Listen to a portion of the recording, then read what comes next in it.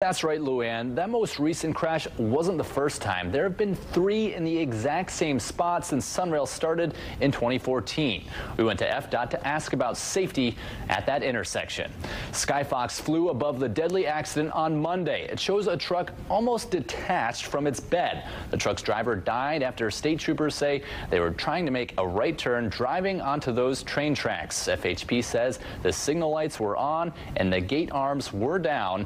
And just a few months ago in September, we were on the scene of another crash in that exact same spot. FDOT says it's the first train crash happened there in June of 2015, but only the most recent one was deadly. The agency told us there are warning signals and a no right turn sign, but a business owner right by the intersect told us he witnessed the past 2 crashes and thinks more needs to be done. I also went to City Hall and, I told the mayor of city to stop by at this location because this open, we have like school kids walking by and there is no fence.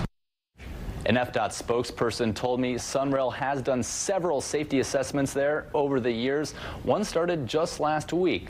We asked for the results, but they say the most recent one isn't done yet, and they have not shared the other ones with us yet. Connor Hansen, Fox 35 News.